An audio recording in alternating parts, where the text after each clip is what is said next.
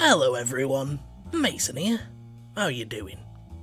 Today it's time for my spoiler-free review of The Poet, the first instalment in the brand new Samantha Jazz series, first published on the 9th of March 2021 by Lisa Renee Jones. There's a serial killer on the loose, a clean, meticulous, highly intelligent serial killer that only leaves one thing behind, a poem.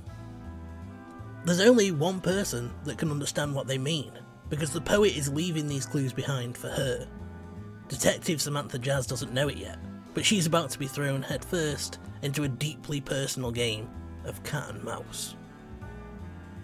I'm a sucker for crime. You give me a halfway decent case and an interesting detective, and I'll go along for the ride. I didn't set my expectations too high, because everybody knows that when you're reading crime you get the good, the bad, and the utterly average, so I didn't want to get my hopes up. But because of that, The Poet exceeded my expectations by a long shot. When starting a new series, there are certain things you've just got to get right to make sure that readers come back for more. We need to get to know the setting, the characters, and the tone to expect, as well as having a decent plot to tempt us in. With that being said, let's take a look at how Lisa Renee Jones did with establishing the Samantha Jazz series. For the most part, I thought The Poet was great, which is why I wanted to talk about the setting first, because for me that was the weakest part, and I wanted to get the negatives out of the way so I could focus on the positives afterwards. The Poet was set in Austin, Texas, but for me there was never anything that made me feel like I was right there. In all fairness, Lisa Renee Jones does a great job of describing the stifling heat, and there's plenty of mentions of cool, air-conditioned interiors, but other than that, there are only really a few places that we visit regularly, such as the station that Samantha Jazz works at, crime scenes, her apartment, and her favourite coffee shop, which is mentioned a lot. There are mentions of other places like the UT Austin campus and the surrounding areas like Brownsville and Houston. I just wanted a bit more. I've never been to Austin and I probably never will, so I wanted to know what it feels like to live there. What are the familiar sights, sounds and smells? I wanted the city to have more of a character within itself, and hopefully as the series progresses we get a bit more of that. Let's move on and talk about the characters. Detective Jazz was an enjoyable and likeable protagonist. She's clever, confident in her abilities, strong-willed, and has absolutely no time for other people's nonsense. On multiple occasions throughout the story, she stands her ground and speaks her mind, even when the people around her think that she should just keep quiet for her own good, and I found that an admirable quality. Shortly before the story begins, Jazz has suffered a personal tragedy, and I found that an interesting aspect to the story, because we get to spend time in her head at a point where she's trying to get her life back on track and feels a sense of vulnerability. She's doubting herself in areas that she hasn't before, but she needs to put that to the side in order to effectively do her job. I like that she lives alone, but she's not lonely. She has family and friends, but she's happy to spend time by herself. She needs that space to think, to put things together, to analyse the clues that she has and work out what's going on. I also enjoyed the interactions she had with the people around her, especially her partner Ethan Langford, who she calls Lang. There's a lot of humorous banter back and forth, they give each other a hard time, but you can tell that they genuinely care about each other and have a strong friendship, which was one of my favourite parts of the story. Lang is cheeky and likeable. He's just as strong-willed as Jazz is. He speaks his mind and tells her what he's thinking. They constantly butt heads over one thing or another, but it never got frustrating. It just seemed like two detectives trying to do their job. You can tell that Lang cares about Jazz.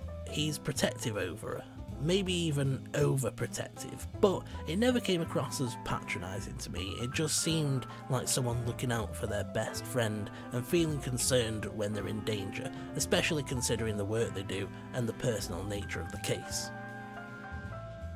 There's a fairly small cast of main characters.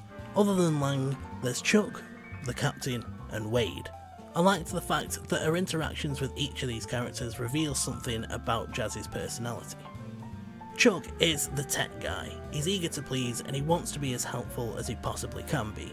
His reactions to certain things that happen are quite amusing and I found him quite likeable.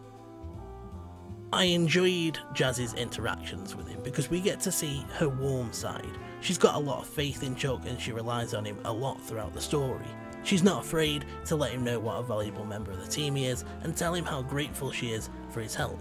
And she rewards him with chocolate and coffee, which is an amazing thing to do for someone that you care about. Coffee is mentioned a lot in the poet, and unfortunately, I'm quite a suggestible person, so I did end up going and buying a white chocolate mocha with an extra shot, which is Jazz's beverage of choice. It was delicious. With the captain, we get to see Jazz's determination. He's a bit of an antagonist. He's mostly there to put up roadblocks and read Jazz the riot act when he thinks that she's going too far. Despite the fact that she's 5'5" and he's much larger than she is, as well as being her boss, she's not afraid of him at all. She won't be intimidated, she won't back down, she's quite happy to challenge his authority if she thinks he's in the wrong, and she'll keep on fighting to do her job and find the truth. We get to see her vulnerability in her interactions with Wade, an FBI agent with whom she has a complicated on and off again relationship. She's got commitment issues, she doesn't let him in all the way, but she's not afraid to open up to him emotionally and tell him what she really thinks. I quite liked the dynamic, I thought it was sweet, and it was also refreshing that it wasn't the sort of story where the detective has a spouse that doesn't like what they do and constantly gives them crap for it. Wade knows what she does, respects her for it, and is just there to support her when she'll let him. There are only two negatives that I can think of. The first is that she does occasionally suffer from everything is my fault syndrome, but considering the personal nature of the case she's working, that's understandable. The second is that she refers to herself as a badass on a few occasions, and that's something that I don't necessarily like. In my opinion, the title of badass is something that should be given to you by other people, not yourself. If you're a badass, we already know, you don't need to tell us. Those are just two small, nitpicky things that I can think of though. They didn't have that much impact on my enjoyment of the story. Overall, I thought that Jazz was a strong protagonist. I liked the fact that she didn't have just one character trait. She has multiple facets to her personality, and that leaves plenty of room for exploration and development as the series progresses. I feel like once we get 2 or 3 books in, I could be quite invested in Samantha Jazz as a main character. As for the tone and the pacing, in my opinion, Lisa Renee Jones nailed it with the poet. The chapters are short, sweet and punchy, and for the most part, they directly follow on from one another, which creates this sense of immersion because you're with Detective Jazz from moment to moment for pretty much the entirety of the case.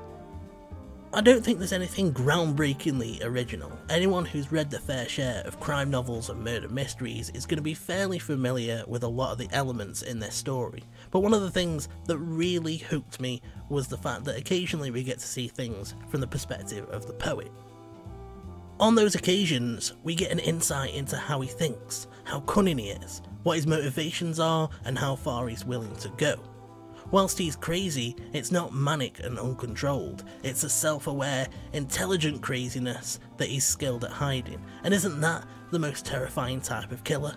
The one that can hide in plain sight, that can blend in and appear normal, that could be anyone, that could easily insert themselves into your life. They could be someone that you trust, they could be sat next to you right now and you wouldn't even know it. Because the poet is obsessed with Samantha, there's this sense of paranoia and being watched, and I found it quite tense. It definitely had me double checking that my doors were locked. With its heavy emphasis on poetry and jazz, I felt that this book had a hard-boiled, noir-esque feeling to it, although Detective Jazz is nowhere near as cynical as the type of protagonist you would expect from a story in that genre. However, I did feel that it could easily have had that classic smoky 1920s setting, and I liked it a lot. The audiobook was narrated by Brittany Presley and Scott Brigg. They both did a good job, but I have to admit that I thought Scott Brick's was slightly better. Brittany Presley did a great job as the voice of Samantha Jazz and definitely gave her a likeable quality, but when it came to the male characters, I thought that they all sounded fairly similar, and at times I struggled to differentiate between them, especially in the scenes where there's more than one male character present. I learned the subtle differences towards the end, but only because of the tone and attitude with which the characters spoke. Scott Brick narrates the chapters written from the perspective of the poet, and he reads with such a creepy, enthusiastic intensity that I thought was fantastic. Overall, I enjoyed the poet a lot. Samantha Jazz is a strong, interesting protagonist that I can get behind. If this is the first instalment in a series, you better believe that I'll be coming back for more, because this was a lot of fun. It was exciting, intense, and it left me wanting more. I love the fact that this wasn't just an interesting story, it gave me the creeps. Since becoming completely blind, I don't get that paranoia about windows anymore. But whilst I was reading this, there was definitely a few moments in the middle of the night where I had to go to the bathroom and I couldn't stop imagining someone standing outside of a window. I don't know whether it's more creepy that I can't see and I wouldn't know that they were there, or if I could see and I would spot them. Either way, it gave me that old school paranoia, and I thought it was a lot of fun. As I said earlier, I felt that the setting could have been a little bit stronger, and I do feel that the ending came so fast that it felt a little bit rushed, and it left me feeling like I had whiplash from the brakes being slammed on. Those two things are what has kept me from giving it 5 stars, but it's needless to say that I would highly recommend this book. If you guys want me to do a spoiler talk about this book, let me know, and that's something that I can work on. I really hope that you've enjoyed today's review. If you have, say hi in the comment section and we can have a chat about it. Then you should make friends with the like button, because they're in trouble and they need your help to save them before it's too late. I'll leave the link to my Twitter in the description, and subscribing will make sure that you never miss any of my future reviews. Thanks so much for spending time with me today, guys. It's been a pleasure. Until next time, take care. I'm off, and you should have a good one.